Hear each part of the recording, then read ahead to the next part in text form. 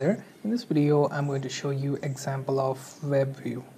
So for this example, we will make use of linear layout in our main activity. Okay, let's just change the orientation here so that we can properly arrange our buttons. So I'm going to use vertical layout for linear layout. Okay, now the next thing to do here is to add one button. Okay, just use a wrap content, or you can also use match parent if you want. Okay, now before this, let's also have one ID. Okay, let's use ID as button 1. Okay, so this is our basic layout, and you will see the button here. We will add one text here named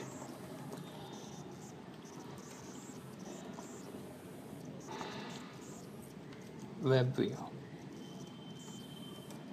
Okay, so when we click on this WebView button, then it should take us to, let's say, another view where we have some website to display. Okay, so for this to work, what we will do is we will add one more activity in our current Android project. So right click on your Android app project here. Let me wait. Just right click, then new, and then find activity, and then choose blank or empty activity. I'm going to name this activity as WebView. Okay, then it will also have one layout named activity underscore WebView. Okay, and we can click on finish. Now there is one important thing to note here is that we are going to make use of internet connection. Then we have to make that change in our Android manifest file. Okay, so here at the top you'll have to add one important permission option, that as users permission, then Android name, Android permission internet. So let's find that out. So Android permission internet, so it will be in here. Okay, so once you use that, then you can make use of any action to that button that accesses internet. Okay, otherwise you will not be able to use that redirection to that web page. Okay, now the next thing I'm going to do is I'm going to go into my activity main Java file. So let's go there. Okay, and as you can see here inside this on create, okay, I have to add value for my button action, so I'm going to do that. Okay, now inside our main activity class, first thing to do is to create instance of button. Okay, now next thing we will also set our context, okay, equals to this. Now the next thing to do is let's create instance of button. Okay, outside find view by ID. Here I'm gonna use button 1, then my button will have some action, so set on click listener, then new on click. Okay, so now you have your rest of the code ready. Here all you have to do is use intent equals to new intent. Okay, and here you pass your context, then WebView dot class.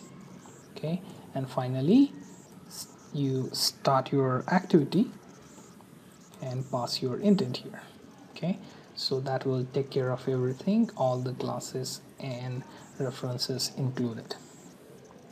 Okay, now the next thing to do is inside your web view we are going to add our code for what to display inside web view. Okay, so first thing to do here is set private reference for your web view. Okay, so it will ask you for your web views reference. Okay, so I've just created this web view, and now the next thing inside your web view I'm gonna change this relative layout to web view. I'm gonna remove all of this padding related information, and okay, now the next thing we will come back to our web view here and we will see if we can add ID here so that we can identify our web view ID and then web view 1. Okay, so now we can identify our web view. Come back to your click on create method, and here what we're gonna do is we're gonna simply use web view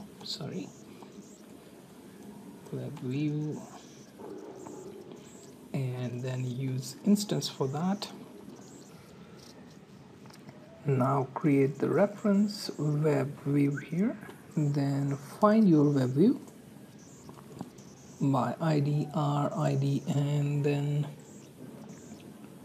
web view 1. Okay, so now it's located. Let's try and add some action to it. Okay, so let's just make it capital so that it will properly identify as class. Okay, now the next thing, get your web view to get settings. Can check from all that, get settings, then dot set JavaScript enabled, and here make it true so that it can go to such pages. Then web view dot load URL, and here we add our string. Let's say if I want to go to where can I go? Okay, so go to, let's say, in.wikipedia.org. okay, and that's it. So everything you want to do is done here.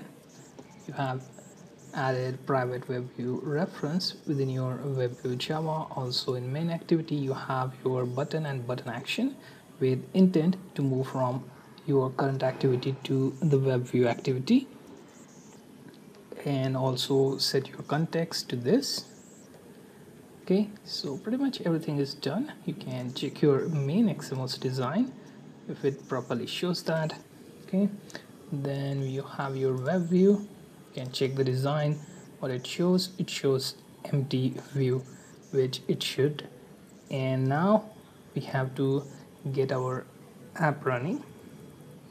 So run your app, choose your deployment target. For me it's Nexus 5x. I'm gonna click OK,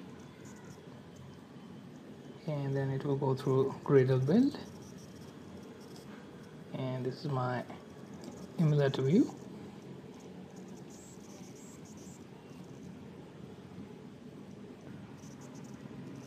Okay, as you can see my application is loading and it shows me this web view button here. Now if I click on it, it should take me to another activity and should display that Wikipedia page. So let me click on it, and it is going through the process underneath. and here you have your another activity. Hopefully it will load that Wikipedia page.